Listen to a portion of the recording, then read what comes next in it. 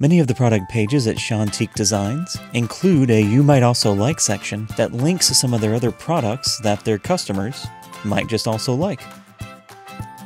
How'd they do that?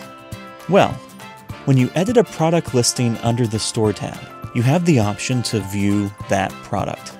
If you do so, you'll see the product includes a section called the long description. This long description allows you to drag any of our standard elements right onto a product page.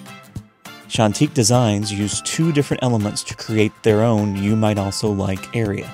First, they dragged a title onto the page so they could actually type the words You Might Also Like.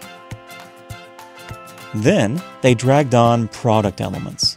These elements connect to products you've previously added to your store, allowing you to give visitors a bit of information about these products, while linking those visitors directly to those product pages from anywhere on your site.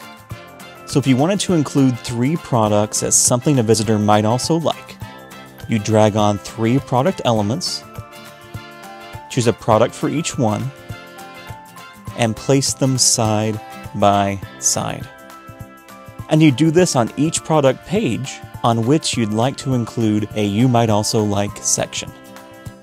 Then, if a visitor is viewing one of your products and thinking to themselves, I rather like this. I wonder if this establishment carries any other products I might also enjoy.